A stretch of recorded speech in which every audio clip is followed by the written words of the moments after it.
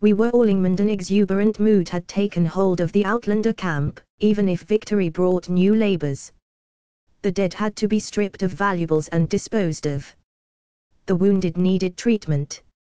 Patrols on horseback had to be sent out to chase down survivors and search the area for hostile forces, ensuring the army was safe while carrying out these tasks. In his tent, Sikander had gathered his lieutenants.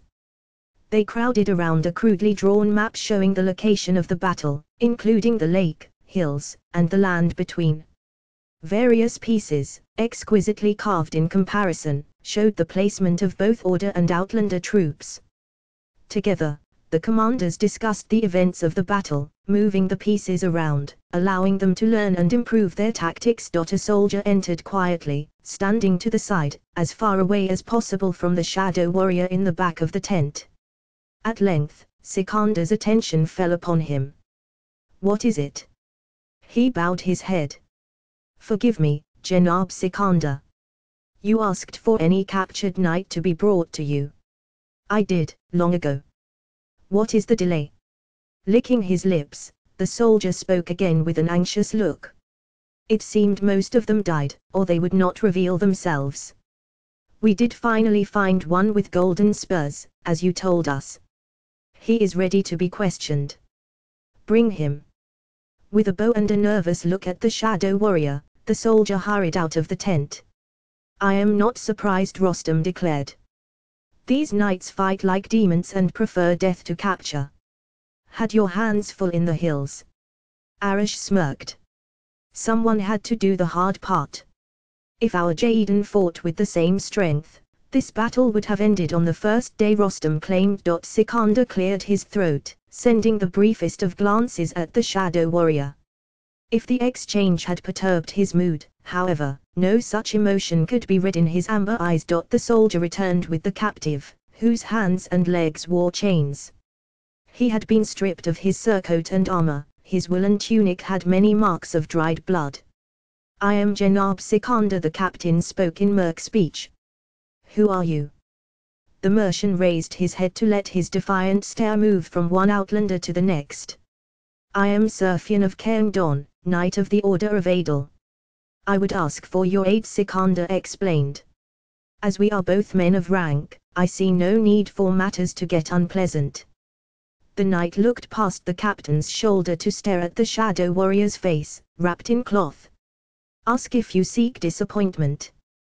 We already have patrols searching the area. Your knowledge would make little difference, but I will appreciate the gesture," Sikander said. "I simply wish to know the location of your remaining forces in the area. I do not give aid to my enemies, regardless of threat." "Perhaps you think we are unaware of the 6,000 men from the Riverlands," the captain continued. "Rest assured, we shall be ready when they arrive." Unexpected laughter issued from Fionn, making the outlanders exchange glances. "You find this amusing?" Sikander asked. "Those men are long gone. This simple attempt at deceit will not help them nor your present situation. We already have forces in the hills. Once they march down the road, we shall fall upon them from all sides." Fionn smiled to himself. "We warned them. We bought them time." He looked at Sikander. "Your scouts will return and tell you the same. Your victory has been made hollow. I find it hard to believe your army would stay in place, fighting a hopeless battle, unless you planned to be reinforced," Sikander considered. "If not by the men of the Riverlands, then by another force. Did you hope that the garrison of the city called Inghold would avail you?" Fionn shook his head with a smile born of disbelief. "Tell me, and I may yet be lenient. Where are your other troops? Where may we expect to be attacked? If you attempt falsehood, you will regret it." Behind the captain, the shadow warrior stepped forward with a menacing look in his eyes. A low growl came from beneath the mask and cloth around his face. Fionn shrugged, raising his hands. The chains rattled in response. "We were all." The tent opening flew aside, and the servant of the flame strode in. "You have not been summoned," Sikander spoke harshly. "I go where the God King requires me," the priest responded with the same acrimony. All Drylanders of high rank are to be sacrificed for his glory, yet I find your men refuse to yield this prisoner. Because those of high rank would be the only men possessing worthwhile knowledge, the captain retorted. You may have your pick among the common soldiery. The priest's face turned the same shade as his flame-dyed robe. As if that would be fitting tribute. The God King has honored us with this victory, for only through his power did we vanquish our enemy. He must be honored in turn with the worthiest sacrifice. He already brandished a knife in his hand, aiming it at Fionn.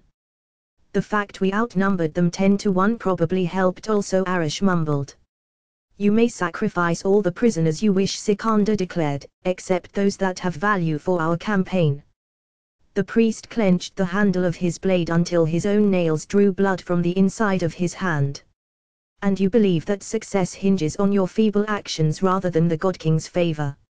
I believe it is my responsibility to do all that I can to serve the God King, Sikander replied coldly. The servant of the flame glared at the shadow warrior, who did not react. He turned on his heel and left with the same angry stride that had brought him in. Keep this prisoner alone and secure, Sikander told the guard by Fionn. Do not let any remove him, least of all the servant. Bowing his head, the soldier pulled on Fionn's chains and led him out. As usual, the Black Boots had gone further on their scouting trips than other Outlanders. While the Anorsa patrolled the vicinity, only the Black Boots had traveled beyond the hills to enter central Adalric. They found pleasant fields in spring, growing tender stalks of grain. As for the people, some had fled hearing the rumors of battle, but most remained in their villages, hoping the tide of war would wash past them. Cameron moved nearly unseen through the landscape. He had an ordinary, grey cloak cast around him, making him appear like any Mercian from afar. Should need arise, he could return the cape to his pack, leaving him clad in his dark clothes that concealed his movements at night. Walking with caution through the fields, he froze in his tracks upon hearing the strange warbling of a bird uncommon in these parts. Looking around, Cameron made the same sound, repeating the call. As the sound was exchanged back and forth, the Black Boot approached the other source. Moving through a thicket, he found not a bird, but Godfrey. Javed, he exclaimed. What luck to find you here. Luck. Godfrey coughed and cleared his throat repeatedly. I've been singing like a burnt crow for 3 days straight. My throat is killing me. He massaged the aforementioned part. Have you met any of the others? No, you're the only one. Got any water? Cameron shared the skin hanging by his waist. There was a battle. It went ill for the Drylanders. I know. Godfrey drank greedily from the skin. It was to be expected. At least the remaining troops have been able to withdraw. That explains why our search has been in vain. Jenab Sikander assumed another force was nearby. There's barely a soldier between you and Middenhall, they've all gone north. Best you tell the good captain that you have seen tracks leading west, Godfrey told the Black Boot. Let him think the forces from the Riverlands have withdrawn. I shall. Cameron nodded. What else? Every hour you can buy will be valuable. The Drylanders are assembling their troops, but it will take time. How fast may the God King assault the great city? The first army will not be enough to take it. With a forced march, the second may arrive within a month, Cameron speculated. Javed, they claim the God King himself leads it. He is more eager for victory than I thought, Godfrey speculated, to leave his stronghold already. I imagined he would only travel once the war had been won. The powers he brings with him. The Black Boot shuddered. There is a Fravashi in every part of our camp, it seems, and many more must be traveling with him. The battle will be even harder than I first anticipated, the Wanderer admitted. But in his eagerness, he may show himself vulnerable. There are powers on our side as well, my friend. I hope so. Cameron exhaled. To imagine we may be the sons and daughters to see freedom. Godfrey reached to clasp the other man's arm. Till the morrow comes. Till the morrow comes.